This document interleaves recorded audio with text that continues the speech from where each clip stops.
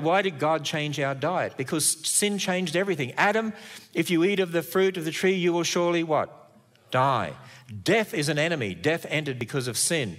But if you believe in millions of years, we need to understand this. We need to be raising generations up to understand, look, you can't be consistent and believe in millions of years and add it to the Bible. Many church leaders do today. Many of our pastors do, our Christian college professors, seminary professors. But if you believe in millions of years, if the fossil record was laid down millions of years before man, the fossil record has evidence that animals were eating each other.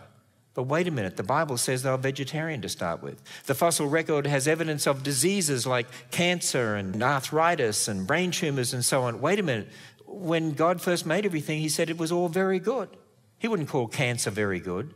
There are thorns in the fossil record said to be hundreds of millions of years old. The Bible says thorns came after the curse.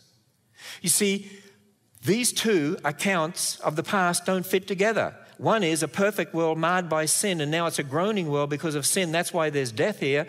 In fact, when Adam sinned, we and Adam forfeited our right to live. And so God placed upon us the curse or the judgment of death, so our bodies would die, but our souls, we would live forever separated from God. But he already had a plan to step into history in the person of the Son of God, to die on a cross, be raised from the dead, and offer a free gift of salvation to save us from what we did. God wants to save us from what we did. But these two things, millions of years of death and suffering and animals eating each other and thorns and diseases leading up to man, or the other one, a perfect world marred by sin and now it's groaning because of sin, you can't add them together, not consistently.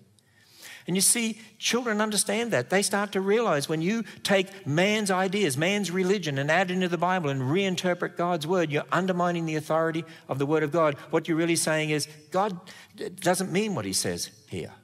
We don't take it as written. That's why when I have parents say to me, but I told little Johnny, you know, it doesn't matter if you believe in millions of years in evolution as long as you say God did it, because God could have done anything. And my answer is, it's not what God could have done, it's what God said he did.